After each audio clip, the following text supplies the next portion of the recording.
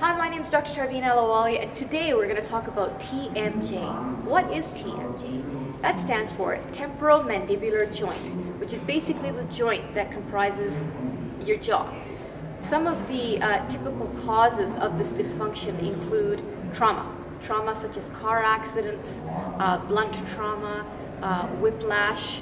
We'll have people that will come in and they just notice wear and tear, and they don't exactly know how it started, but it's repetitive motion in nature. Welcome to Body Worlds. I'm Dr. Brian Abelson. We're going to use these examples of plastinates, which are just incredible models, to demonstrate some of the biomechanics and the anatomy of TMJ. So let's just zoom in here on the structure over here. First, let's look at some of the anatomical structures here on the plastinate model. Just an incredible opportunity to see a lot of structures we normally would never be able to see, even with dissection. Muscle on top of here, called the temporalis, one of the muscles of mastication. If we go right across this entire area up here, you'll see that it'll connect down into the jaw. This is one of the main muscles for chewing. Another muscle on the side here, called the masseter. Very, very important muscle of mastication over here. Basically gives you the ability to close your jaw and chew. Another muscle at the front here called the digastric. Really, really important muscle.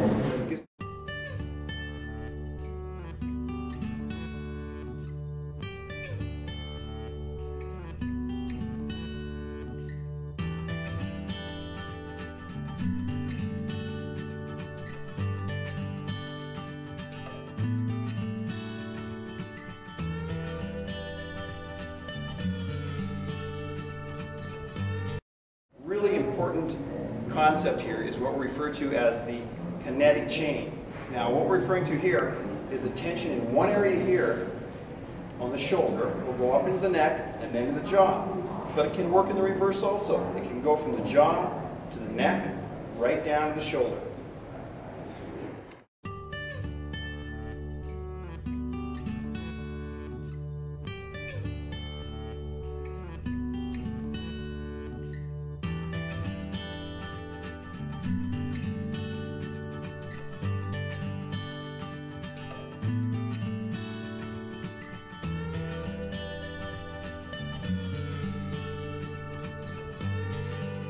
Okay, so you may be wondering, what am I going to do if I do have a TMJ problem? Well, the key factor we're trying to get across to you here is that the type of treatment you're going to get and the area that's going to be treated is going to vary depending on where the individual restriction is. In other words, you could have restrictions in the shoulders, the neck, or the jaw. And even though the person may have exactly the same symptoms as someone else, they may have restrictions in a completely different area. So the practitioner has to work through the jaw, the neck, the shoulders, determine where they may have an adhesion or a restriction.